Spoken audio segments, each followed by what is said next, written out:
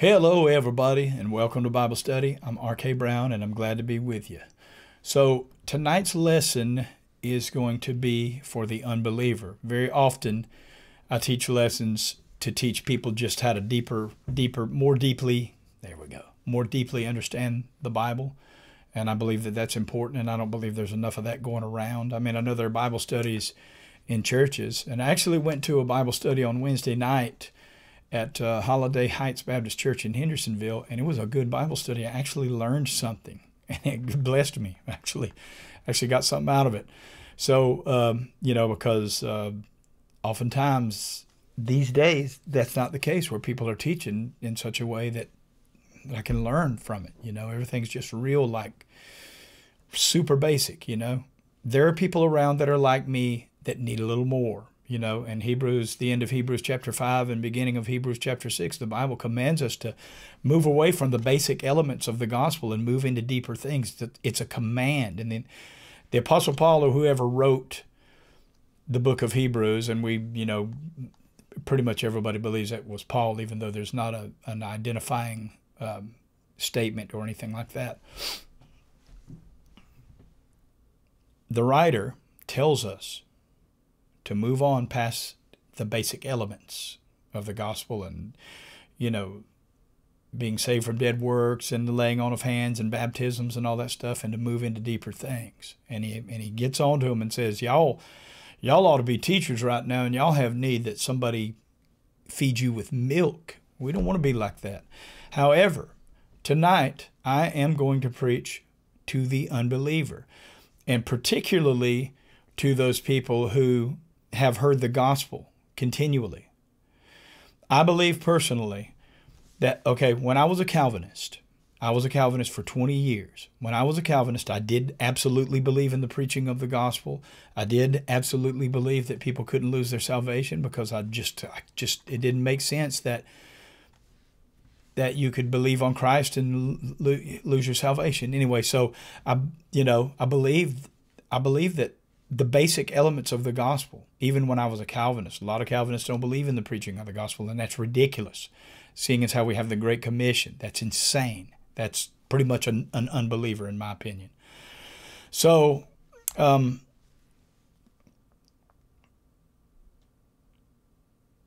sort of lost my train of thought. So I guess I'll go into the lesson, and if it comes to me, I'll give it to you. So I'm going to start out with some scripture that tells you that you don't need to be ignoring the gospel. I'm going to show you what happens when people don't believe. There is a doctrine called reprobation. And reprobate means to be rejected. Now, you often hear me talk about reprobation in the sort of the context of the sodomites. But you don't have to be a sodomite to be a reprobate. And there may come a time in your life when God has given you the gospel over and over, and I just now remember what I was going to say. So let me finish this. There may come a time in your life when God has given you the gospel over and over and over, and you reject it, and He rejects you. People say that as long as there's a breath in somebody, there's still a chance. That is not true. There are people who are given over to reprobation long before they leave this earth, that they have already been rejected of God. It's in the scriptures. I'm going to show you a little piece of it tonight. So did I lose my thought again? I believe that the Bible, like in Ephesians chapter 2, for instance, says that ye who were dead in your trespasses and sins hath He, God, quickened or made alive. Right? So God has made you alive when you were dead in your trespasses and sins. And so the Calvinist would say, well, how dead is dead? If you're dead in your trespasses and sins, a dead man can't do anything. But I don't believe that that's correct.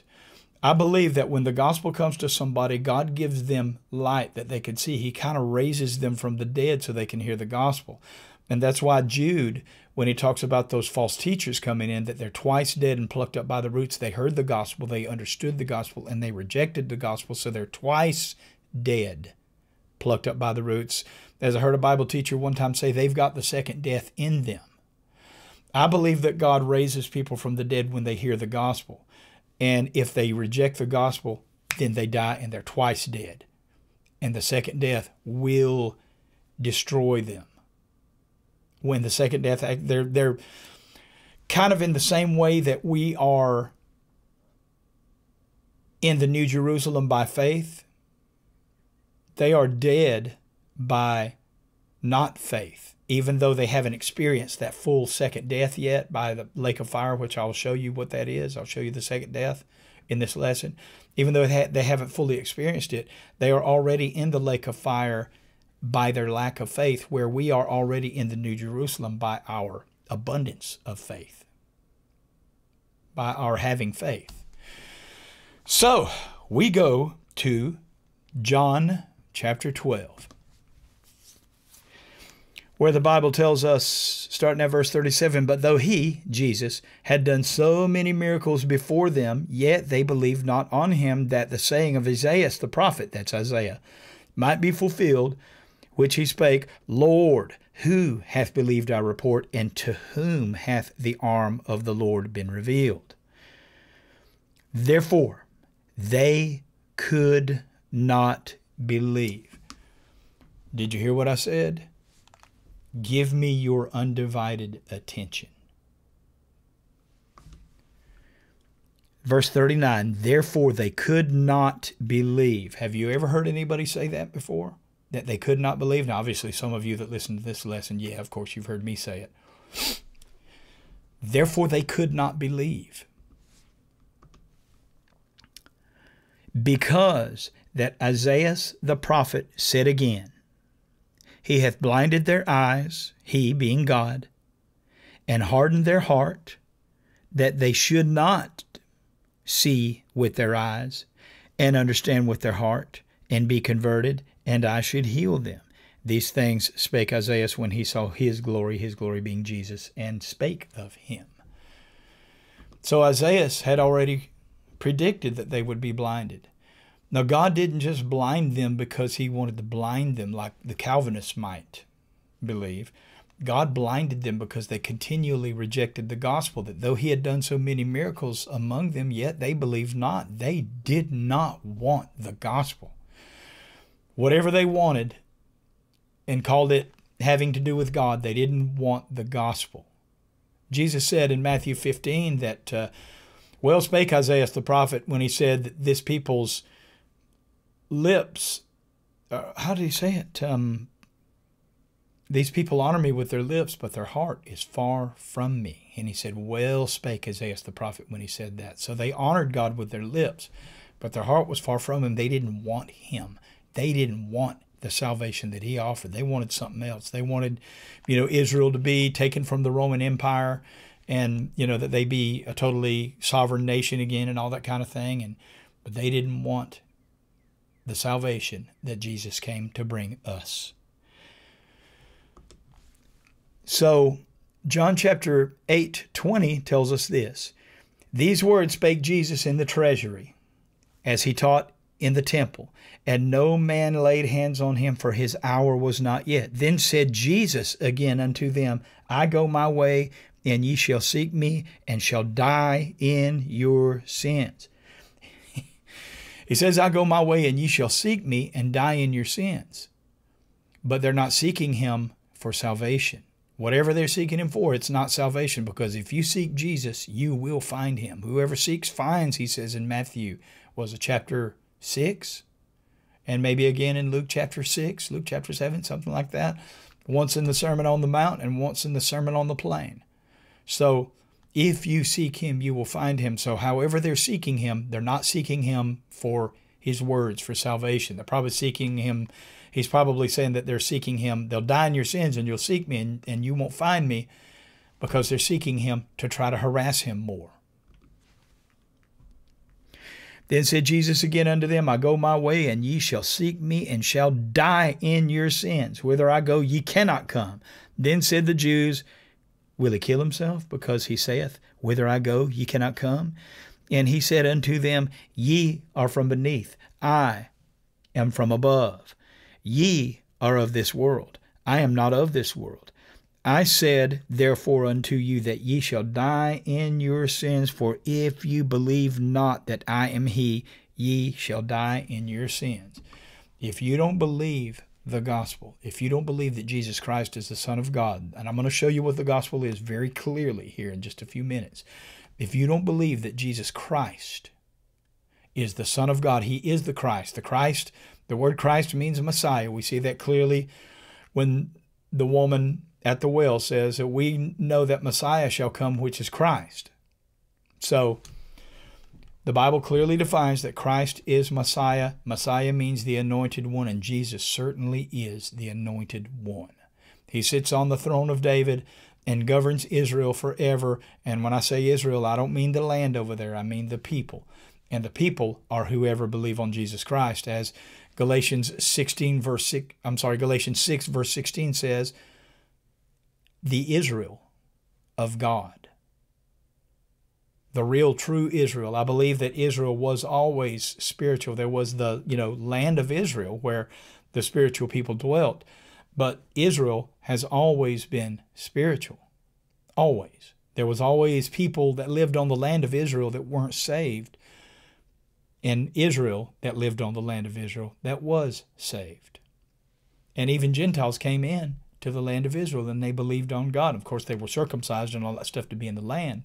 But they believed on God and they were saved.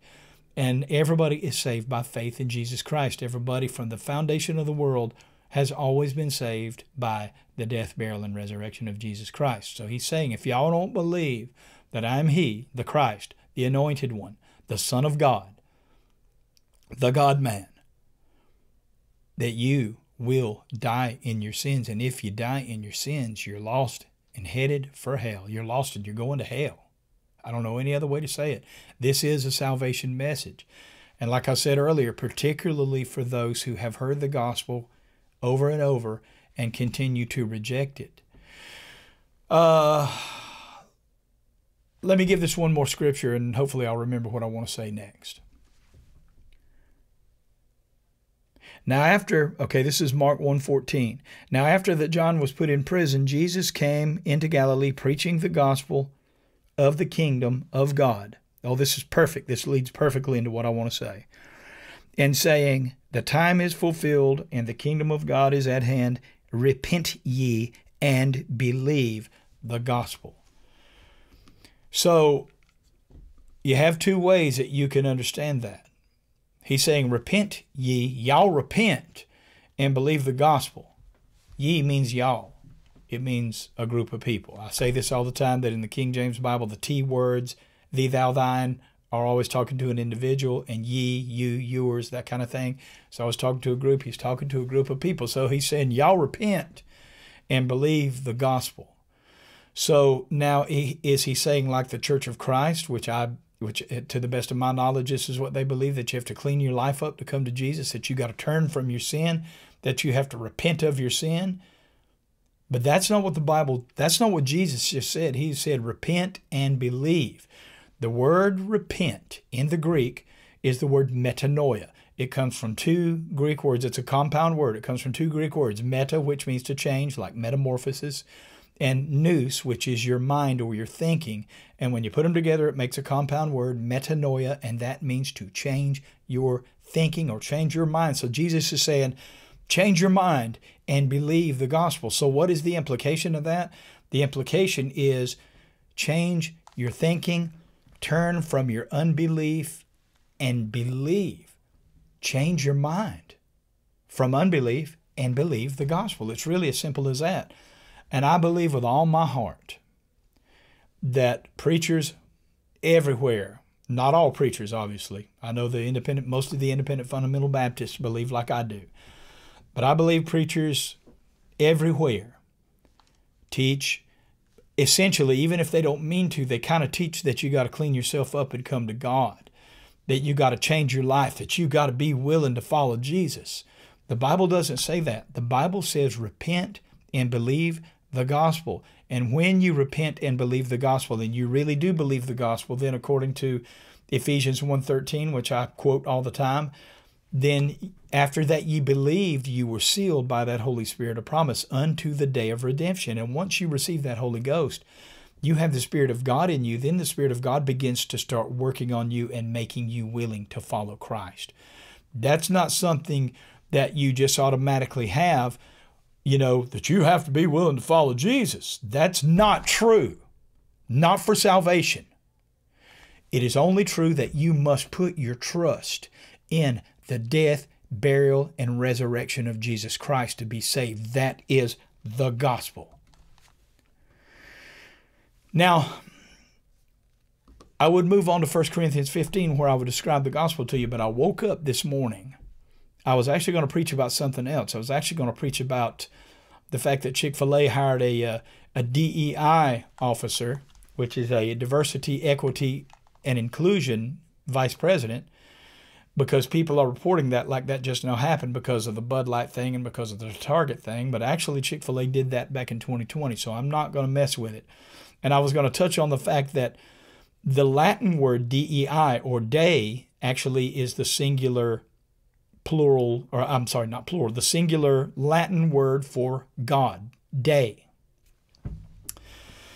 And so, like I used to hear this when I was a Calvinist, I used to hear this theologian named R.C. Sproul. I think he's passed on now, but he used to use the word coram Dei, or before God, like you live your life coram Dei. You live your life before God, right? And the word day is D-E-I. And so I heard Tim Pool on Timcast, which the guy's not even a Christian, but he had the good sense to say, I know what they're doing when they have this DEI thing, this diversity, equity, inclusion thing. They're trying to get you to worship another God. They're trying to get you to follow the religion of wokeness. They're trying to get you to worship their God. That's why they use that acronym DEI, or day, because like I said, the word day is the Latin singular word for God.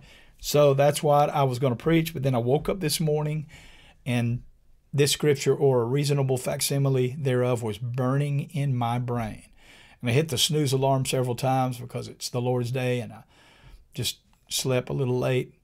And I'm kind of between churches right now. I'm kind of looking for a King James only church in Nashville. If you know about one, please let me know. King James only.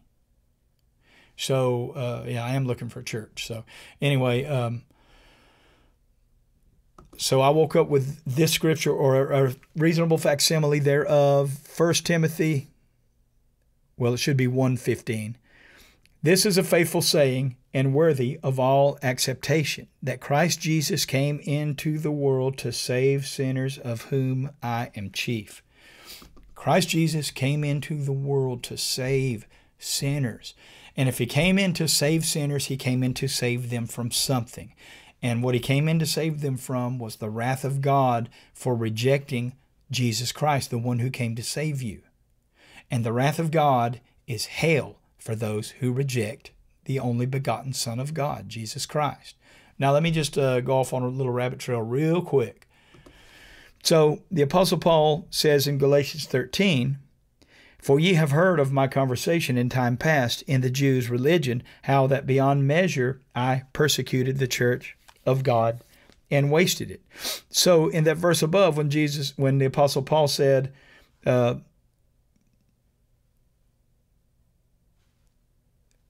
Jesus Christ came into the world to save sinners, of whom I am chief. The reason he says he's the chief of sinners is because he was persecuting the church and wasting it beyond measure. I mean, like he was putting the hammer down on the churches, on the Christians. But listen to how these read. This is reads like one paragraph. It's pretty cool. Now, I suppose you could use this concept and make any kind of doctrine you want out of the scriptures. But this is not what I'm doing. You can read the context and see that this is not what I'm doing. But I love when scripture happens like this, where you can take two verses in totally different places and read them consecutively, and they read like one paragraph. Check this out. This is a faithful saying and worthy of all acceptation, that Christ Jesus came into the world to save sinners, of whom I am chief. For ye have heard of my conversation in time past in the Jews' religion, how that beyond measure I persecuted the church of God and wasted it. So that's why he's saying he's the chief of sinners. I'm not pulling that out of context. If you study on it, you can see why Paul said that, because he persecuted the church and wasted it. Right? Okay. So, but the important thing for this lesson is that he said that Jesus Christ came to save sinners. Listen to what the Apostle Paul says in 1 Corinthians chapter 15. I've used this scripture a lot in lessons, but remember that I'm talking to those of you specifically who are unbelievers, who continue to hear the gospel and you continue to reject it. And I showed you how that God at some point is done with it, and he's done with your rejection, and he'll give you over to a reprobate mind. So I'm going to give you the gospel. I'm going to take you a little ways down the Romans road, as it is called, and then I'm going to show you that you don't want to continue to reject the gospel. Those who reject the gospel basically don't want to retain God in their knowledge. And so they maybe try to replace him with idols, or maybe another Jesus, or maybe just a God without Jesus. God ain't going to be found without his only begotten Son, Jesus Christ. He sent God into the world to die for your sins and to be raised from the dead so that you may be saved. Jesus took your place in death. And I'll show you what death is in a little while. He took your place in death. And therefore, if you put your trust in him, not just believe a bunch of facts, oh, sure, I believe that Jesus died. My mama was a Christian, so yeah, I believe it. No, you have to believe it for you. You have to believe that it's for you. You don't get saved on your mama, holding on to your mama's dress, you know. You get saved by believing the gospel, by holding on to your mom's apron. There we go. You don't get saved by holding on to your mom's apron. You get saved by believing on Jesus Christ. So the Apostle Paul says in 1 Corinthians chapter 15, verse 1, moreover, brethren, I declare unto you the gospel. I'm declaring unto you the gospel, which I preached unto you, which also ye have received, and wherein ye stand, by which also ye are saved. You hear me? You're saved by believing the gospel. If you keep in memory what I preached unto you, unless you have believed in vain. I've touched on that before. I won't touch on that tonight. I won't go down that rabbit trail. Just believe the gospel. For I delivered unto you first of all that which I also received, how that, all right, here it is. Here's the gospel. How that Christ died for our sins according to the Scriptures, and how that he was buried, and that he rose again the third day according to the Scriptures. By the way, those who knock on the Bible, that's the only way you know about the things of God. If you believe that God is talking to you, like you're hearing the audible voice of God or whatever, you know, people in asylums believe that. People in the crazy house, as it is, you know, slangly called, believe that God is talking to them. But I'll tell you this, and he did speak to the prophets in times past. You know, the Bible says in Hebrews chapter 1, verse 1, that how does he say it? In diverse ways and at sundry times, God spake to us by the prophets, but now in these last days have spoken to us by his Son, by whom also he hath made the world. So in time past he did speak to the prophets directly, but now we have the Bible, and God speaks to everybody on earth the same way. It only matters if you can hear it and how much you've sought God in the Scriptures and by prayer to whether you can understand it. The depth of your understanding is based on whether or not you have, been studying on the Bible and praying and seeking his face. But he speaks to everybody the same. No scripture, no scripture of the prophets, no prophecy of Scripture is of any private interpretation. God speaks to everybody the same. Just it depends on how deep you can hear it or not. But the Scripture has told us about the death, burial, and resurrection of Christ, and that is what you must put your trust in order to be saved. The Bible tells us in Romans 3:23, for all have sinned and come short of the glory of God. I'm a sinner. You are a sinner. And everybody on earth is a sinner. And, there's not how did Solomon say it in Ecclesiastes? I believe it's in Ecclesiastes, that there's not a just man upon the face of the earth that doeth good and sinneth not. That's either in the Proverbs or Ecclesiastes. I think Ecclesiastes. There's not a just man upon the face of the earth that doeth good and sinneth not. All have sinned and come short of the glory of God. And 1 John 1:10 says, if we say that we have not sinned, we make him a liar, and his word is not in us. Because the word just told you, all have sinned and come short of the glory of God. If you say you have not sinned, God's word's not in you. you need to hear me. You need to believe that you have sinned against God, and you need the blood of Jesus Christ to atone for you, and that God raised him from the dead, that he was buried, he was died for our sins, and that he was raised for our justification. That Jesus died for our sins, according to the Scriptures, that he was buried and rose the third day, and he was raised. And proof that Jesus was raised from the dead is proof that if you put your trust in what Jesus did for you, that God will raise you from the dead at the resurrection. Not like the third day after you die or anything like that, unless that happens to be when the resurrection takes place. But God will raise you from the dead at the resurrection because he raised Jesus from the dead, guaranteeing that he will do the same for us if we trust in his Son, Jesus Christ.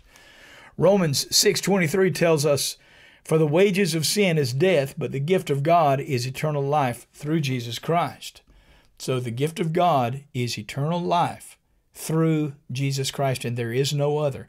God did not put Jesus on the cross and cause him to die. And the Bible actually says in Isaiah, I believe Isaiah 53, that it pleased God to bruise him.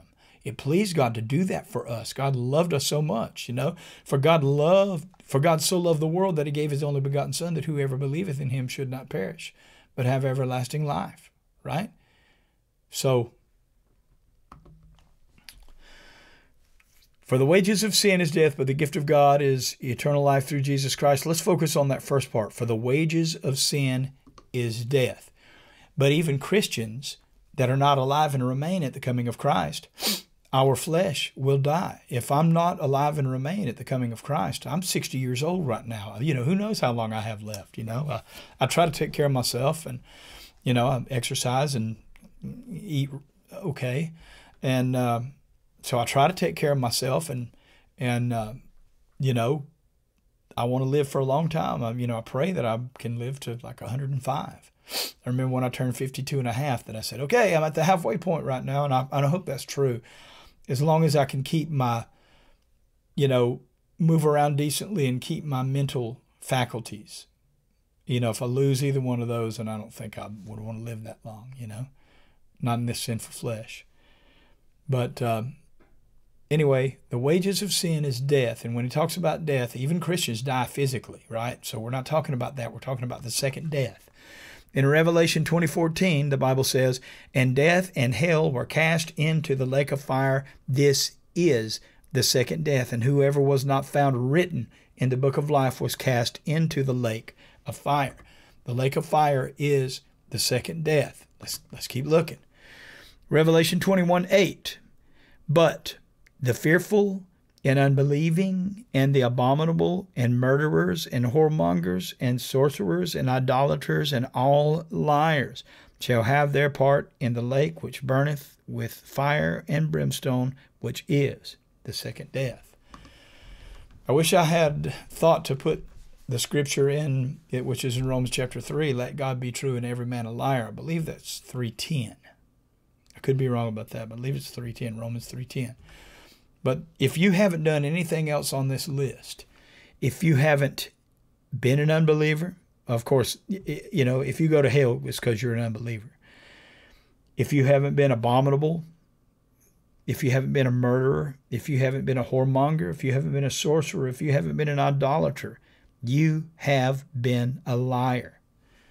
Because the Bible says, "Let God be true and every man a liar." We've all, and you've lied. You've lied about something. Scripture says, "All liars shall have their part in the lake which burneth with fire and brimstone, which is the second death." So when the Bible says the wages of sin is death, that's what it's talking about.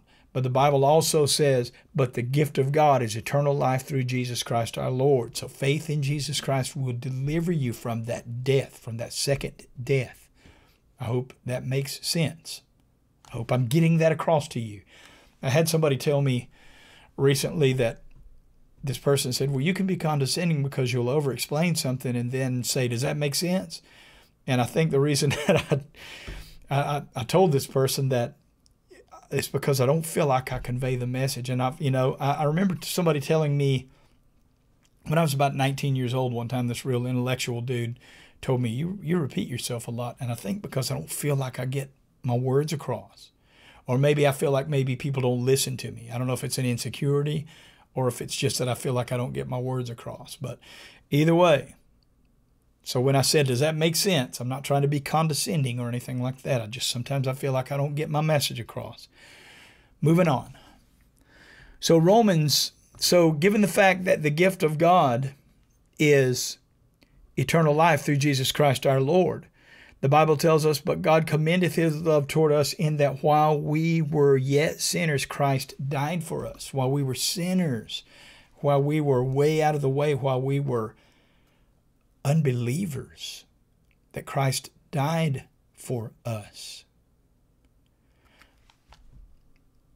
While we were unbelievers, we were the enemies of God and he died for us. Peter said it in a slightly deeper way. In 1 Peter 3:18, for Christ also hath once suffered for sins, the just for the unjust, that he might bring us to God, being put to death in the flesh, but quickened by the Spirit. So there's the gospel right there, that he was put to death for sins in the flesh, but he was quickened by the Spirit. God raised him from the dead. From that point on, he had a spiritual body, but it's still flesh and bone, not flesh and blood, but flesh and bone. John says, I believe in 1 John chapter 3, that we know not what he is like, but we know that when we're with him, we shall be like him. We will have flesh and bone, but it'll be a new resurrected body that, the Bible tells us that the life of an animal or of a person or whatever, the life is in the blood. We won't have that life blood. Our life will be totally by the Spirit of God, without the blood carrying that life oxygen, that without the blood carrying the breath of life through our body to our organs, sustaining life. It's not going to be like that in the resurrection. So Romans 10:9 says that if thou shalt confess with thy mouth the Lord Jesus, and shalt believe in thine heart that God hath raised him from the dead, thou shalt be saved. For with the heart man believeth unto righteousness, and with the mouth confession is made unto salvation. So that goes right on the heels of what Peter said, because, again, Peter said that Christ also hath once suffered for sins, the just for the unjust, that he might bring us to God, being put to death in his flesh. There's that he died for sin, but quickened by the Spirit. There's the resurrection. So, that if thou shalt confess with thy mouth the Lord Jesus, and believe in thine heart that God hath raised him from the dead, thou shalt be saved. For with the heart man believeth unto righteousness, and with the mouth confession is made unto salvation. There would be no need to believe in the resurrection if you didn't believe that Jesus died for your sins. There would be no need for that. So it all goes together. Even though the Apostle Paul said, that if you confess with your mouth the Lord Jesus and believe in your heart that God has raised him from the dead, you wouldn't even have a need to believe that, except that you're a sinner and that Jesus died for your sins and that God raised him from the dead. He died for your sins and he was raised for your justification. Right? Right on? Right on. So,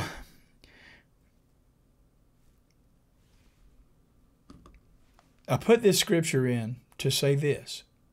Think of me, not as an apostle like the Apostle Paul, but think of me as a worker of God, bringing the gospel to you. So the apostle says in 2 Corinthians 6:1, we then, as workers together with him, Jesus Christ, beseech you also that ye receive not the grace of God in vain. For he saith, I have heard thee in a time accepted, and in the day of salvation have I succored thee or secured thee. Behold, now is the acceptable time. Behold, now is the day of salvation. Now is the time for you to believe the gospel. Don't put it off. Don't keep putting it off. I'm not telling you that you have to turn over a new leaf and turn away from all your sins and all that kind of stuff. Jesus will deal with your sin. Believe me. If you truly put your trust in Jesus Christ, he will deal with you. We sing in the Baptist churches all the time, just as I am, without one plea. I say this all the time. We sing that in the Baptist churches, and then we tell people that, well, you got to be willing to follow Jesus, just as I am. The only difference is that you believe, you trust in Jesus Christ. Lord, I trust you. I come to you just as I am. Save me. Like the man in the temple, a Pharisee went down to the temple, and a publican or a tax collector went down to the temple. Jesus told the parable, and he said that the tax collector said, Lord, I thank you that I'm not as other men. I'm not an adulterer. I'm not an extortioner. I fast twice a week. I give I give tithes of all that I have. And the publican, the tax collector, just wouldn't even look up to heaven, but he smote upon his chest and said, God, have mercy on me, a sinner. He didn't say, I'll turn over a new leaf. He didn't say, I'm willing to follow you. He said, have mercy on me. And when he has mercy on you, when you believe, you put your trust in what Jesus died for you, that he was buried, that he died for your sins, was buried, and rose the third day. When you put your trust in that, and you are sealed by that Holy Spirit of promise unto the day of redemption, I promise you that Jesus will deal with you according to your sins. Just come to Jesus as you are. He will deal with you according to your sins. And if you really truly put your trust in him, he will not let you fall away. You will not fall away. He will not let you. He knows how to secure you. He knows how to keep you if you trust in him. Now, there are those that make a profession of faith, but I don't really believe that they trust in him. I don't really believe they have Jesus down deep inside of them, because if they did, they wouldn't fall away. There are those that the Bible says fall away, but it's because they never were saved. So,